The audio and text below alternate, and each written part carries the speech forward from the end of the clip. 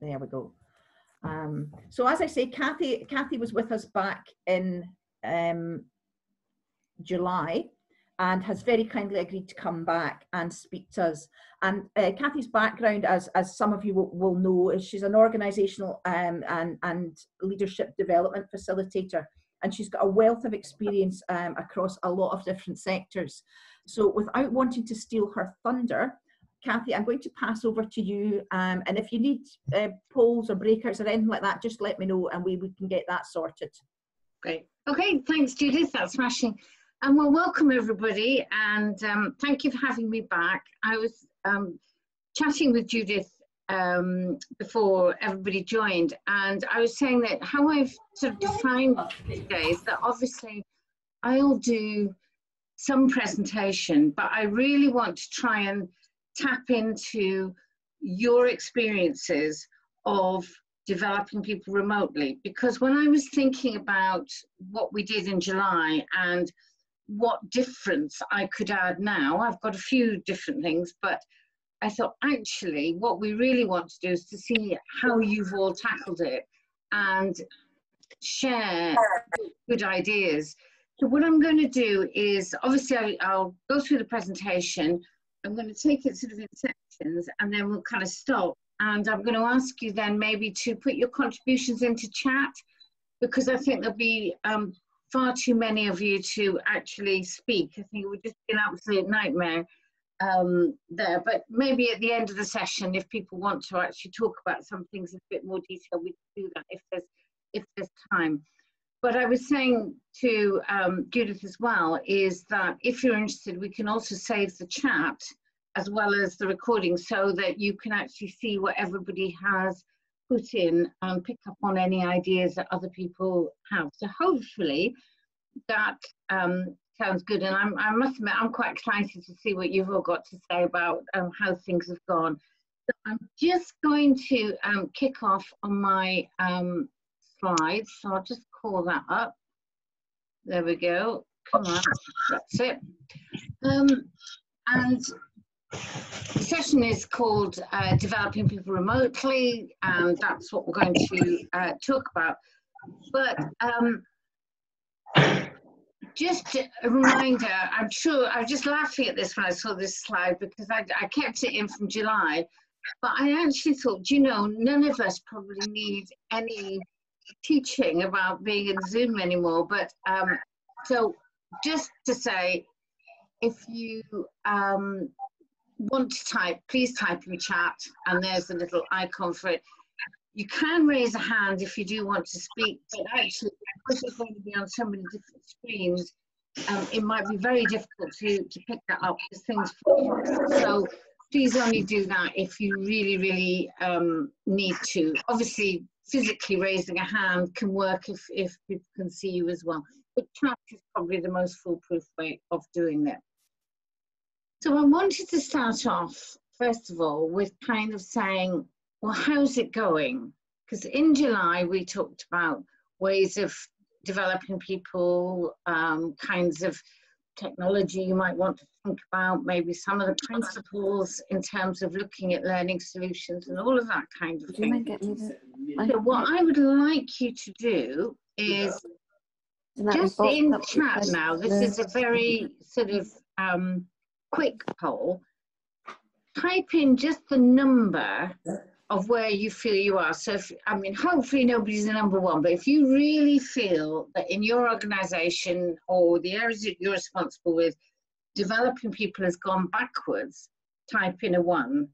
Right up to the other end, if you think, hey, we're being really creative, we're doing some really good stuff here that we want to actually cling on to when everything gets back to how it was there. So could you just quickly now type in chat whichever number you think reflects where you are on that continuum, and we'll just have a quick view, and Judith's going to help me just catch that.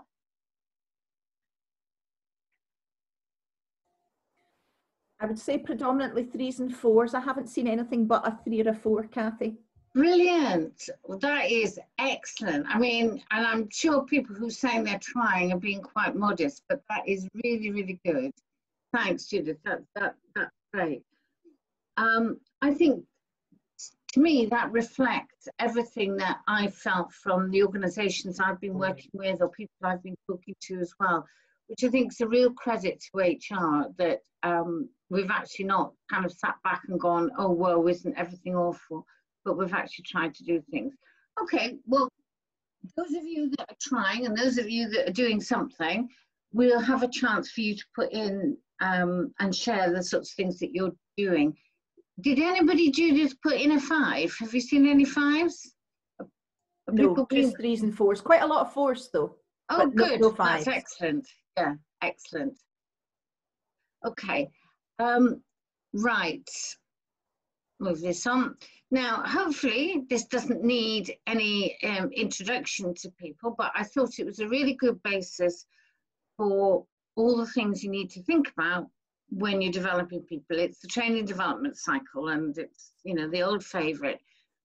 And when we talked in July, those of you that were at that session, we really focused around designing and selecting a solution.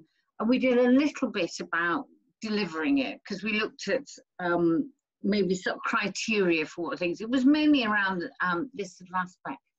So when I was planning today, I thought, actually, I'd quite like to focus a bit more on the identifying needs and on the evaluating. But we will skip through this as well, because I think I'm interested to know what people have done there as well. And obviously the important bit is the organisational objectives that they have to feed in to all of this. So one of the tricky things with developing people is that we're working, as you know, at individual, team, department level, maybe even, and certainly at organisational level. So it all becomes really quite a complex picture. And a lot of what your needs are, or what your design parameters are, or any of these things are absolutely based at what level you're going in. Are you dealing with an individual, or are you dealing with an organisational wide need at the other end, and everything in between? So just again, don't want to teach grandmothers to suck eggs, but I think it's quite useful just to remind ourselves about what we mean by a learning need. And obviously that's a gap in skills or knowledge which needs to be addressed. And the kind of useful diagram is this one, really, that, you know, where are you now? Where do you want to be? The current level of competence, the desired level of competence, and what the gap is in between. Now, when I was thinking about this, I thought, you know, it's quite interesting, because one of the things that might be influencing developing people remotely is, are the kind of required or desired levels of competencies different than they were before lockdown? Now, that might be something very obvious, just like, you know, IT skills or digital awareness of things. But in fact, it could be around a lot of the soft skills, because I'm sure you've all found this. Some people, just in terms of their qualities or personality or whatever, find it much easier to operate well in this virtual environment, and other people find it much more challenging. And if actually, you know, we've been here for, gosh, I've lost track of how many months. Is it 9 months that we've been in? And yeah, we had good news about the vaccine today, but I was also listening to an expert that said, yes, but it might be 6 months still before everything kind of unrolls. So we're certainly around for a fair bit yet. So I think that's, you know, some of the important bits. So it's understanding what your learning needs are. And then the other sort of tricky bit is actually, where do you get your information from on what your learning needs are? Now, none of this is any different in the digital world or in the non-digital world. The principles are all the same, but it may be that the needs are slightly different, or that your sources of information are slightly different. And that's kind of thing that I'd be interested to explore with you in a minute. So I've just made a list here of loads of them, and there's probably things missing that you use as well. obviously right up at the organizational level, your business plans, your values, etc., etc., around organization plans like succession and so on, right down to, you know, job specs, person specs. You may be doing a skills audit, you may not. That kind of stuff might have gone on the back burner while we've been in lockdown. But there'll be lots of kind of mandatory training and things like that, but it possibly have to keep going. So education training goes on and so on. Then right down to, I've kind of put that with the learner interview and the manager interview, which I think we've always thought of as being really, really important in terms of identifying needs.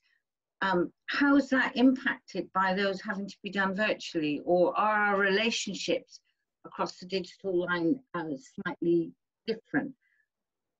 So, first little stage to answer things. For you, what have you found are the challenges of identifying learning needs remotely? And if you've overcome them, bung those ideas in and we can have a wee look. And what I'm going to do is maybe just come out so I can have a look at the chat. While you do that, oops.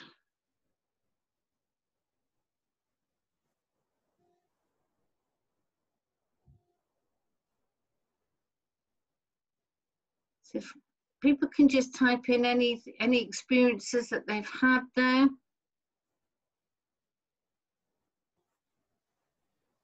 All a bit quiet. Am I missing them, Judith? Or No, no?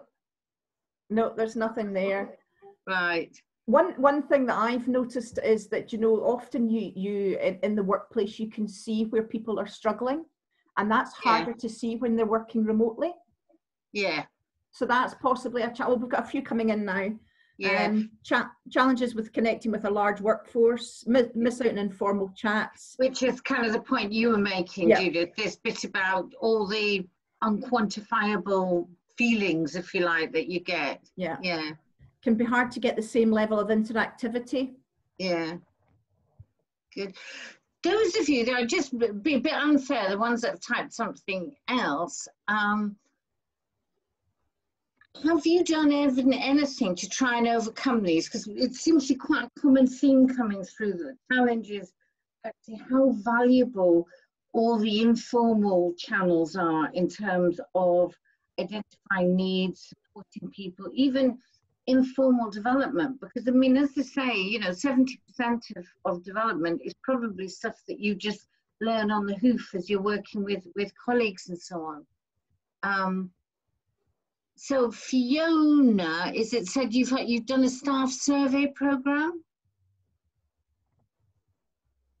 Right, somebody's saying about creative, unique solutions. Yeah, so that's quite an interesting one there. Do we need to start thinking about, do we use the technology we've got to personalize solutions? I think we were saying there. Okay, and Rachel is talking about open door informal meetings, which is quite good. So I guess, Rachel, you set them up digitally on you know, the meeting, but it's informal. Yeah, she's saying yes, they do that. Yeah, good. I really like that, actually. That's a really good idea to try and replicate kind of corridor chat and things like that we were talking about was missing. That's great. There's quite a few people saying that it's hard because everything appears to be a priority at the moment, and that's really hard to keep up with that, which I think is a fair point. And lots of people still feel they're firefighting even though we're sort of 9 months on. Yeah, and that's right. And I think this bit about, you know, it's funny, I was talking to somebody yesterday about this, about how one of the things I've experienced in this period is we don't look forward. We just kind of, you know, because the future is so uncertain, we just manage today. But as I think, you know, Lisa was saying about the firefighting, but also developmental training is always looking forward. And I think we've just been in a mindset of managing where we are. Yeah, and Louise is kind of saying, trying to create the time and space rather than just reacting to things, which is, I think, very difficult because everybody's running to keep up anyway there. Yep, and Susan's saying that development training is changing. We need new models, not the old school management development. Yeah. And Dawn is saying social care is predominantly about physical connection, so that makes it a challenge. However, we've been impressed with employees' willingness to give it a go with virtual learning. Yeah. And you need to be an IT expert. You know, that is the issue. We all feel that. Yes, I know. Unfortunately, that's great, everybody. Thank you very much, and I'm conscious that we've only got a short time, so we'll move on. But if you get some inspiration, stick it in anyway. But I think there's some really good points there. Some comfort is that I think everybody is having the same experiences, so it's not that it's like your particular organisation that's suffering. But there's also this message, I think, coming through that let's just use this opportunity to change how we do things for the future, even when we maybe don't need to do things virtually, but there's a lot of advantages too there. So great, that's super. Okay, maybe this will move on in a minute. Don't know why it suddenly decided to do that. Right, design and delivery. A couple of things were picked up there. One of them I thought was quite interesting. I can't remember the name of the person who said that, but said it's quite challenging when you're doing a subject like social care, which is really about interaction and caring for people and so on, and that you're actually having to deliver it in remotely and so on. So I've called this recap because it was pretty much what we covered in July, but I thought I would just stick the slides up again, a couple of slides, just quickly, in case people weren't there and so on. But we did talk, if you remember, and spent quite a while saying there's loads of different learning technologies, and maybe we should be trying to think about how we use some of these things, even down to, you know, fun things like, you know, apps on smartphones and all this kind of thing, even getting down to virtual reality. And don't, I'm not a virtual reality expert in any sort of way, and games and so on, or other realities. But again, if we're looking at ways that we can kind of simulate interaction, then there is stuff there. I think some of the issues for people are, as we've already said, people's IT skills and also cost for some of these very super duper ones. Some are cheap, but I think that's a real issue, and that's something that maybe as a whole industry, we need to be looking at that.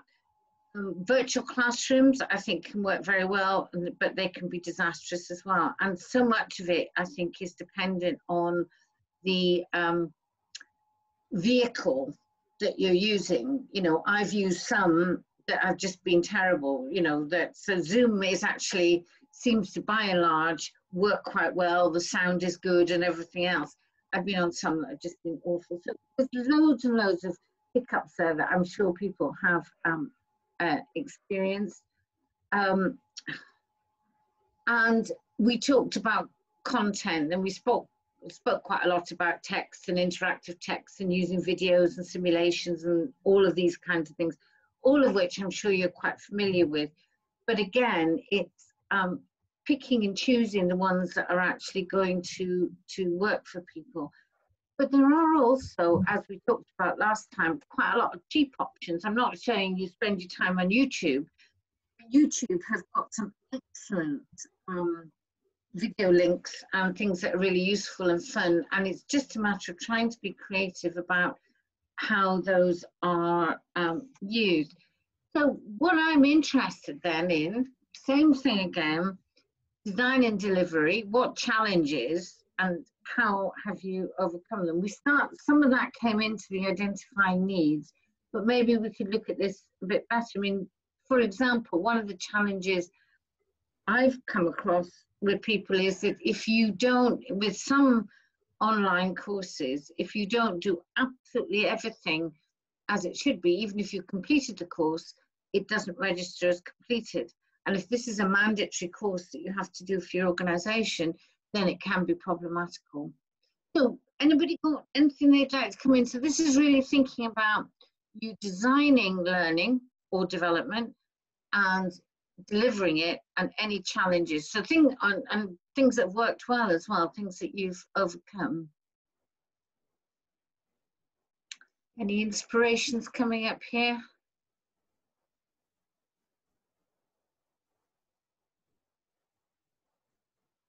I think the first challenge we've got is time, because everybody's so busy with work, and so it's not always on their radar, which I think is a really good point, actually. Yeah. You know, everybody's That's busy right. trying to keep ahead, aren't they? Yeah. Yeah, and then Susan's saying, just adding to that, about finding new just-in-time methods of delivery. Yeah, so that people can get it just right when they need it, instead of thinking, oh God, I've got to do that, you know, awful thing. I also think, back to my point about design and delivery and some of the ideas there, it's development time to develop the new materials. It's fine if you can buy an off the peg, but you know, do your L&D departments or your people that are responsible for L&D have time to think about it. It's quite easy to, you know, plan a wee face-to-face session and get it out of the way. Oh, right, that's interesting one from Dawn as well, that things that have worked well before don't work virtually. Yeah.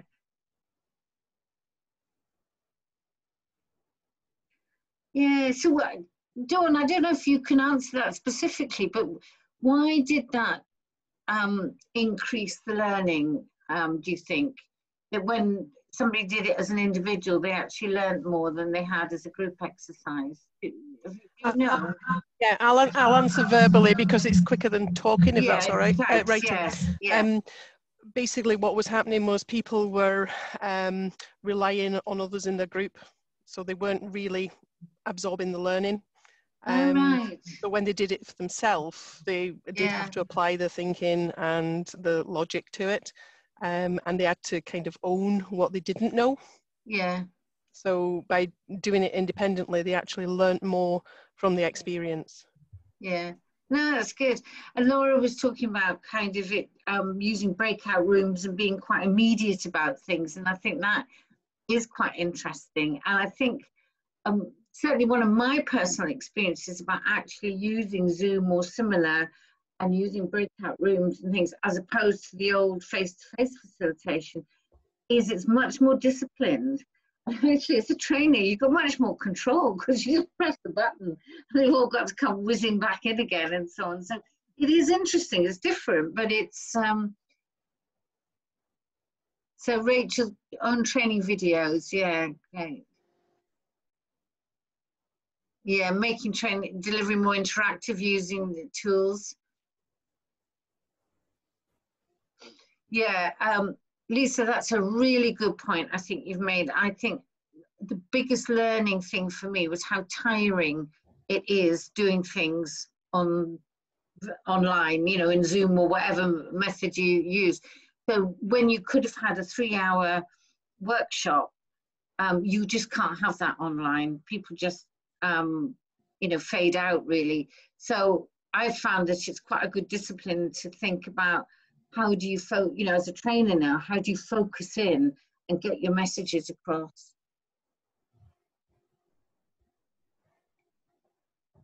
Yeah, that's just the legit. Lynn's just really kind of talking about the logistics of delivering things there as well. I think it's a good point you make, Kathy, about you know, the sort of screen fatigue, because what I've seen is that, you know, where you're delivering, if you're delivering it virtually, you've got to bear in mind that the rest of their day, the chances are they're spending a huge proportion of it online as well. Yeah. You know, and it's not that just the learning is going to be online. Most of the meetings and things like that are like that as well. So it's possibly about spacing it out or trying to save some time, if you can do that's specific learning time. So that it's not impacted, you know, it's maybe a day where you've got less other meetings, so that it's not all screen based. Yeah. I also think that I think that's absolutely right, Judith, and it's really thinking about things. Oh, Lynn, you're saying when delivering solo, it becomes impossible to do live breakout rooms on MS Teams. Is that just the logistics in terms of getting in and around the different breakout rooms? Yeah. But one of the things I was going to say, I'm just it's gone out of my head now. Something from what Judith had said, and it just occurred to me. It'll come back to me when we're talking about things in terms of delivery. But yeah, there's lots of things that we've learned, and what I think is quite interesting is that there are things that we've learned in terms of taking things forward and differently in the future. I think one of the pitfalls that I find very difficult to overcome is on an online delivery not ending up doing loads and loads of talking. Because when you've got a group of people in front of you, I don't know if the rest of you feel like this, it's so much easier to say, oh, Judith, what do you think? You know, they're there and they're right in front of you. Because you've got to be much more disciplined online, it becomes harder, I think. And I found I've had to be quite creative in thinking about how do I stop myself talking all the time there. So, yeah, keeping short and thematic training has worked well.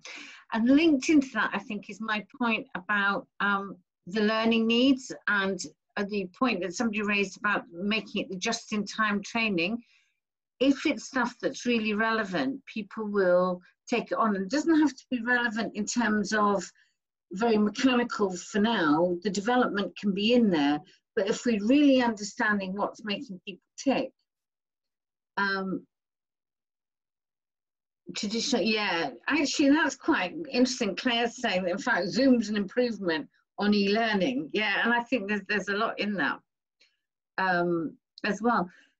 Which got me to think, I mean, how do you feel, you know, one of the things that we all learn is that everybody's got different learning styles and you have to try and incorporate that into sessions or when you're planning development for people. How do you think, does anybody had any thoughts about how people's different learning styles impacts virtual learning or is impacted by virtual learning?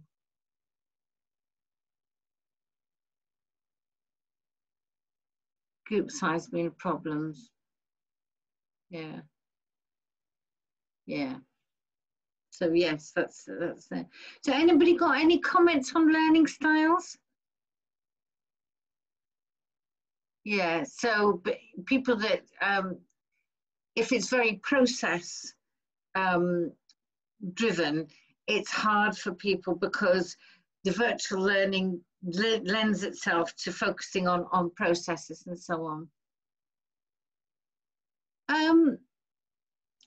John saying about it being debunked, I don't agree actually. Well, that's my view, I'm not an expert, but I think people do learn in different ways. I'm not saying they can't learn in different ways, but they certainly have preferred ways. I mean, you know, some people are quite happy to read a lot of material and take information in that way, but other people, that is just out the window. They just can't concentrate. And I think we understand that people are, you know, have different, just like people have different ways of working or approaching tasks, I think they have different ways of learning. I mean, I don't think people are trapped in a learning style, but I think it's there. So yeah, I don't know. I feel that is a real factor still. Yeah, I think it's a good point that Susan makes, that that quiet people, she's found that quiet people interact more in a virtual environment than they do in a big group, and I would agree with that. I've noticed that people who I would normally not expect to say much say more over Zoom, even if it's just in the chat box. But often their camera's not on, but they'll still be speaking, which is great. Yeah. So do you think that's because there's a protection for the shy people there, Judith? Yeah, I do, definitely. Yeah. Yeah. Yeah. Yeah, breaking things down into chunks. All right, that's interesting. Rachel's saying there, which is kind of what you were talking about in terms of shy people, but that people who are perhaps have autistic characteristics or whatever, actually barriers are broken down that way, which is really interesting. Yeah.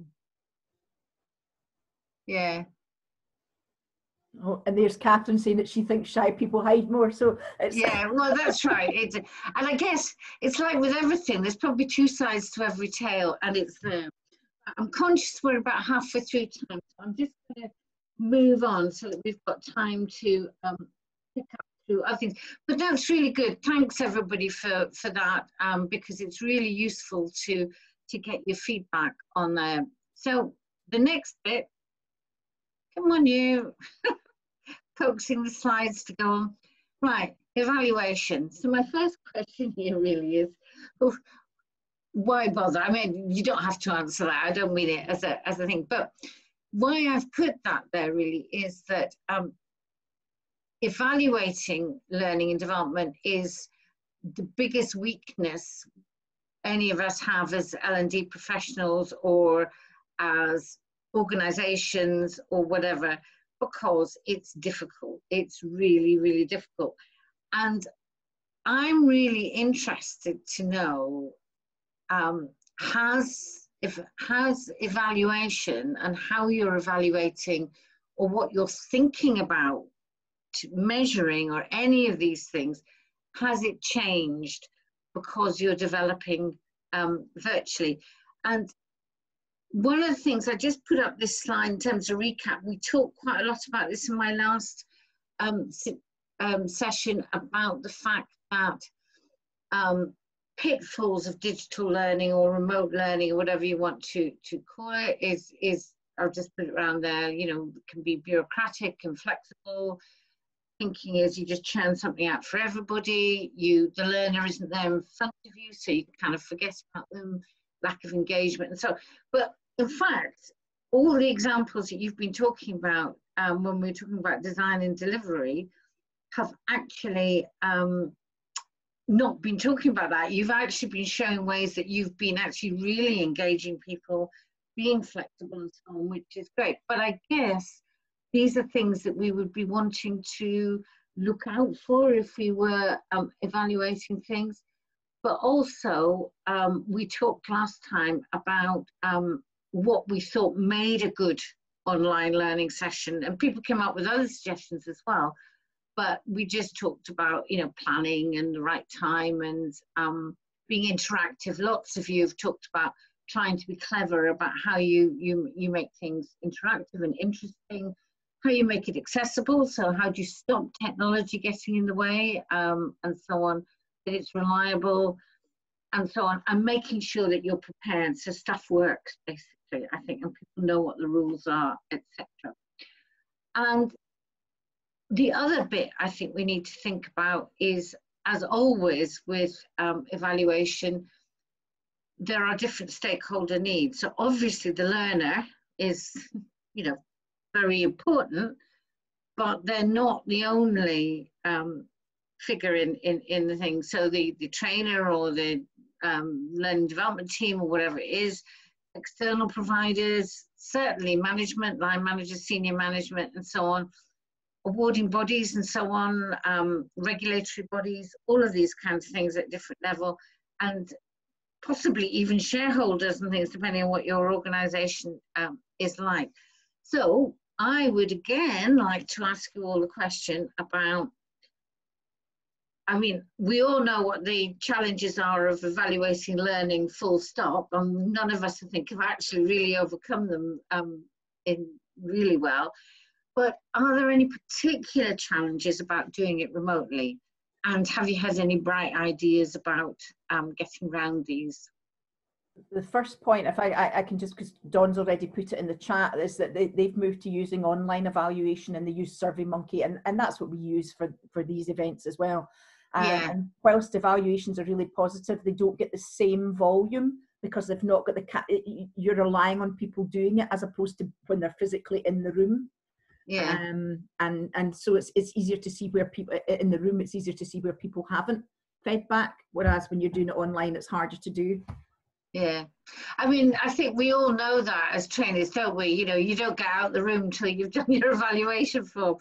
But then equally, I always suspected that you know, when people did it there and then right in front of you, did they just kind of tick whatever to get let out the room, and probably were perhaps more positive. So maybe, although you don't get the volume, as Dawn's saying, maybe what you get is more accurate and reliable feedback.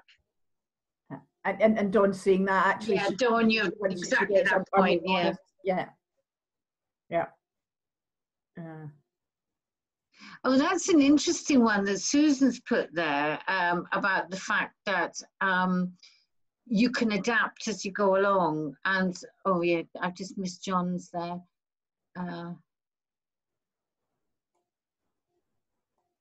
Yeah, I think that's right. So because you've got, is it John, because you've kind of got more maybe planning and control over doing things online, it's easier then to keep the organizational perspective. Would that be it?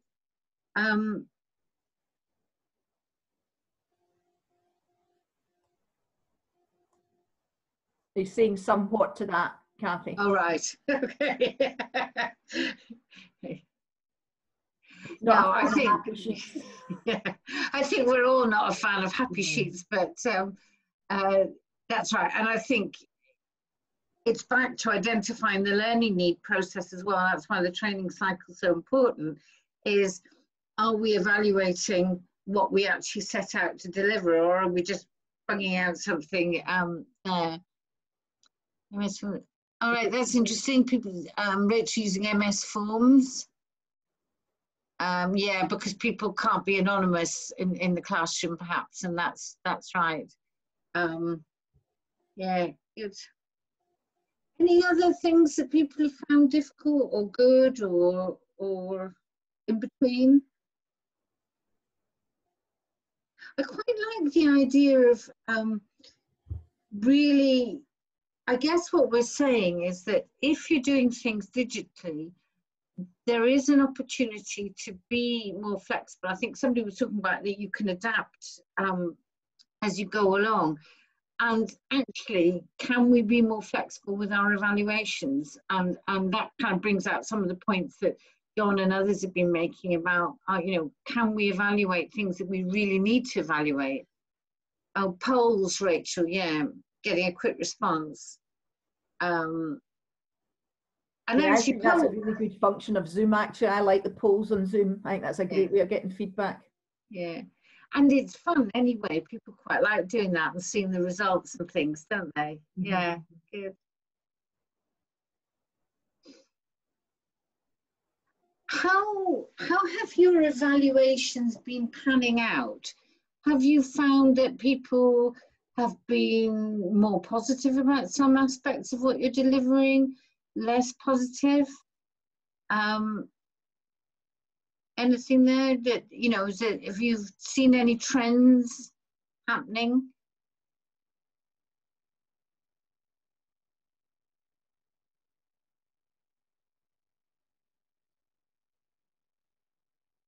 And the other thing I wondered too is if we think about my slide about evaluation for different stakeholder needs,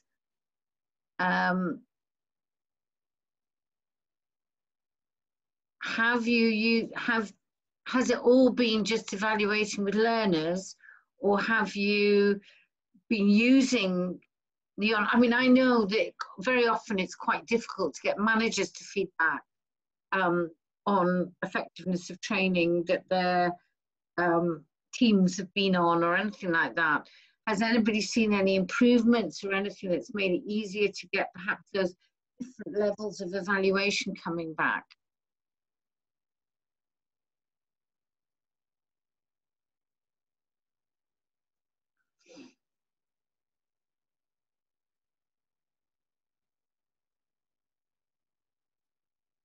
If anybody's, oh yeah, that Catherine's saying there people have like not having to travel, and that actually is quite interesting because that's kind of outside of maybe some of the specifics, but it's very important, particularly in our area, that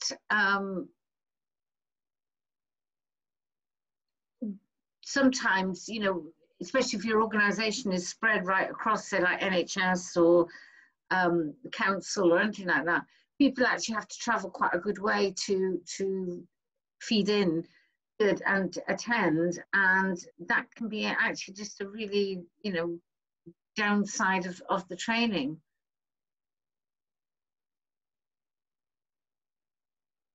Okay, so Leslie's saying that that's interesting, that in fact actually using external mechanisms to look at what you're doing, and the quality review, and you know, that's exactly what we should be doing, Leslie. I mean, obviously we should ask learners about how they're experiencing things, but also is it delivering what we want it to deliver in the end? Right, so more focused on the transfer of learning, that's it. So actually, are they doing things differently in the workplace because they've been on the learning?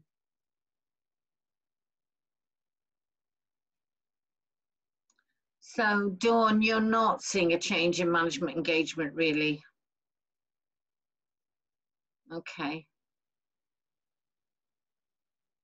Yeah, and actually that's a good point there about the distractions at home. People remembering that they're at work.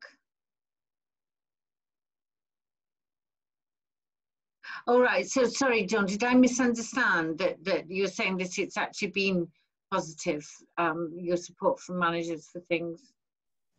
Yeah, we've always had really good connections with the service managers, so there's always been good interaction, and if there is an issue that we identify during training, we can pick that up with them, so they follow through in supervision, but also in practice monitoring. Yeah, oh well, that's good, because I think you're quite lucky there, because certainly my experiences have can quite often been different than that too, but that's really good, and I just wondered if maybe digital made it a bit easier. Okay, let's just,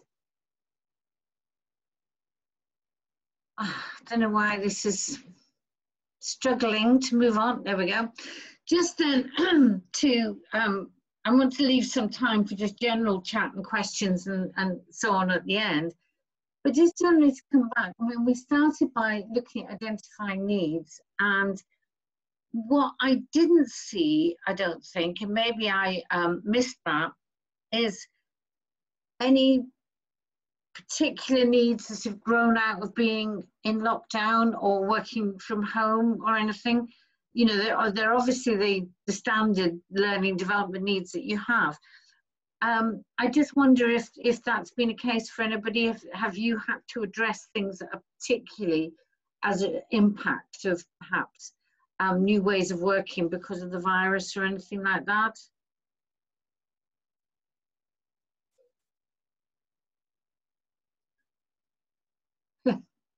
Resilience, lots of it, yeah.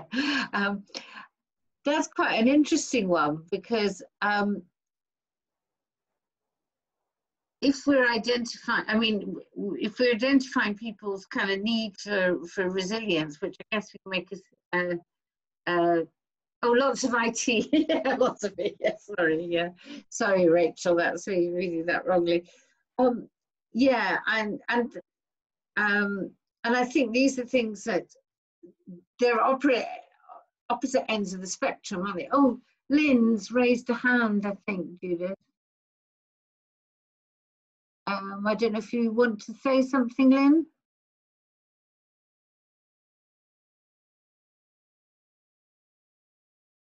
No. Maybe she can't hear, I don't know. The hand came, but maybe it was an accident. No.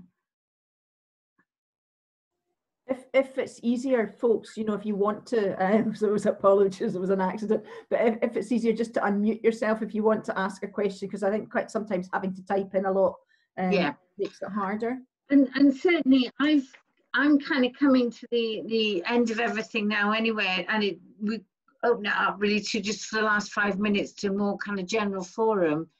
All right, Chris, yeah, I think that's certainly something that I've been thinking about, this bit about post-furlough, and how do you do that? Have you, Is that something you've started, Chris? Is that happening now for you? Yeah, started's correct. Still trying, I guess. Yeah. The big portion of our workforce were furloughed, so interested to hear of anyone else having success so far. Yeah. Anybody else got any experiences of bringing staff back after furlough?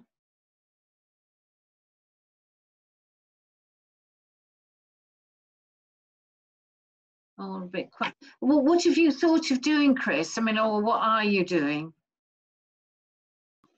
We're somewhere between still being a virtual workforce and back in the office, and I think that in itself has been quite challenging. You're getting FaceTime with specific employees, but then remote with others. So we are trying to get everyone together as often as possible, but then you've got the combination of people who are sat in a meeting room, socially distant, of course, but then people on a video screen who we've made it mandatory to put your videos on, but it's not always possible depending on their own home circumstances, shall we say. So I guess it's trying to keep the interaction going. Learning these, we're very, well, it's very early days. We all came back from the 2nd of November, so I still see it's been quite early in that journey. I mean, it'll be really interesting, I think, to do, you know, when all this is over, to actually almost like do some work to find out what changed when people came, because we've never ever had this before, and what impact has it had on organizations, all this kind of thing. We really, you know, did you actually, has it changed culture? Has it changed how we've all thought about doing stuff? And I'm sure there's going to be loads and loads of stuff like that. Rachel's saying, Cathy, that she's found their biggest challenge with reintegrating their furloughed staff is that their IT skills have massively declined. And that that's interesting. Yeah, so are you saying, Rachel, that because they've been actually furloughed as opposed from working from home, they haven't been using technology, and I guess other staff who weren't furloughed, perhaps their IT skills have leapt ahead, because we've all got kind of, you know, we're all kind of Zoom experts now, aren't we, or whatever the equivalent is.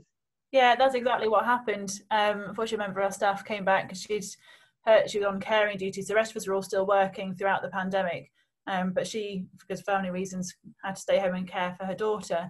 And then actually we launched a new system just before lockdown.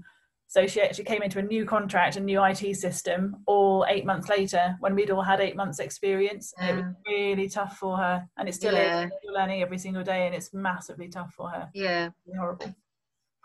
No, I think that's really interesting, and I'm sure there'll be lots of examples like that, or groups of stuff, you know, particularly like Chris was describing. Maybe some people were furloughed and some people weren't, depending on the nature of what they were doing, and then actually they've had a different experience of the organization, and maybe that kind of, you know, breaks up the culture a little bit or whatever. We don't really know, and it'll be really interesting to see. But I do think, well, I would think this, but I do think L&D is almost always the answer to whatever an organization is trying to do to pull things together. And it's up to all of us, I think, to think about, how do we do that? How do we make the transition back to post-COVID really work for everybody, not lose the lessons learned? Because I think there's been huge learning. You know, I feel it just in myself, never mind anything else.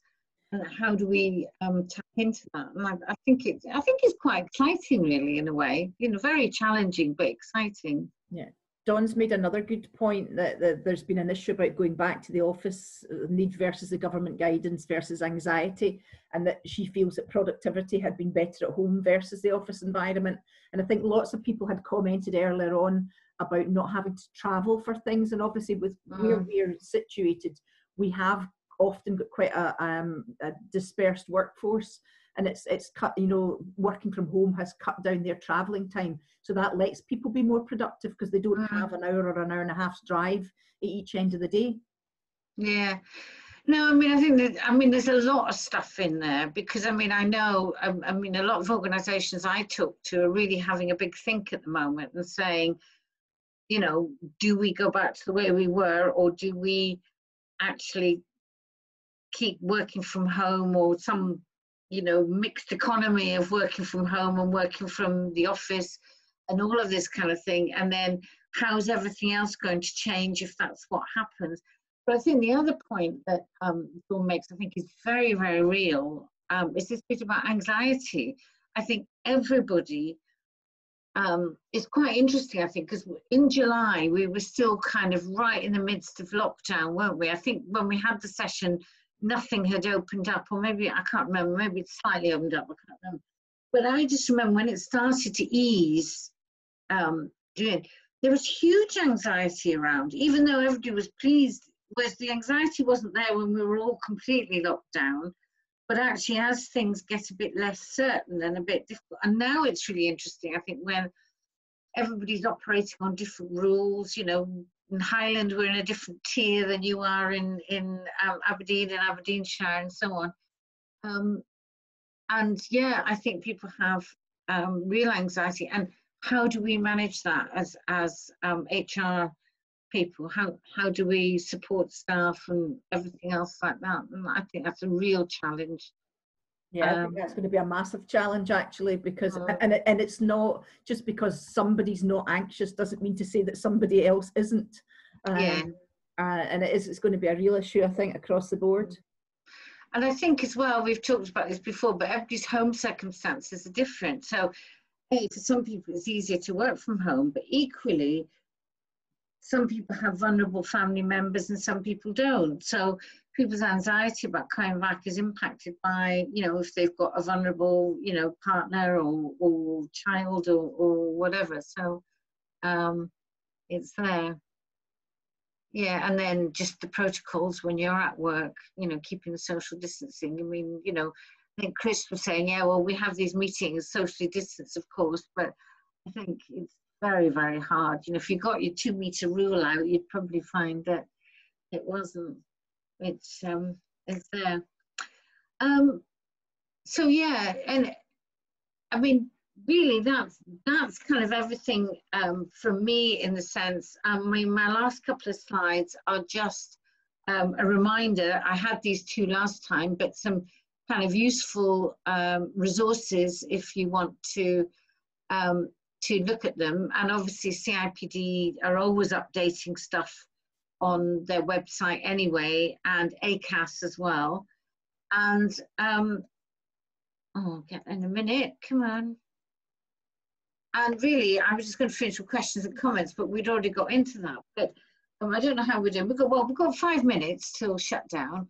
So is there anything else that anybody would like to share, question, challenge, put out as something for us all to think about, or anything else? And, you know, feel free to do it verbally as opposed to typing, because I think we can manage that now. I'll just stop sharing and then I'll be able to see a few more of you anyway.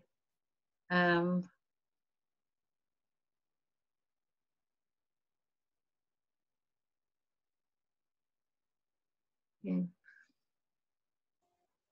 Few faces I know anyway, which is those things. Laura, I know.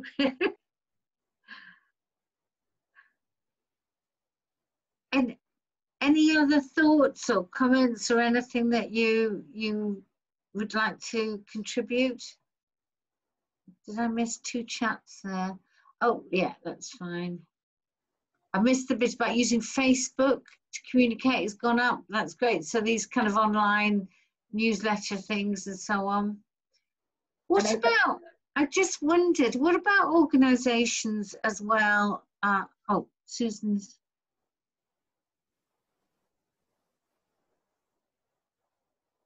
So Susan, can you explain a bit more about that impact on young people's learning? What you meant by that? Sure. Hi, I'm really enjoying the session. Thank you. It's really great, this discussion version. I guess what I'm interested in is we had to cancel our internship program this year, and Career Ready was cancelled. We've got some young people at home, and I just wonder, how can they learn when they're not in the workplace and they're not being supervised? So yes, we will go back to some kind of office environment again, hopefully once we've got a vaccine. But I think hybrid working is probably here to stay. So there's going to, we're not always going to be in the workplace 100%. So I'm just really interested in what does the future look like for training and developing young people who maybe haven't always been in a workplace. We've possibly got a whole year of young people who haven't been able to, you know, they've missed some learning because they haven't had haven't been able to observe the workplace. They haven't had a mentor or a peer group to sit beside.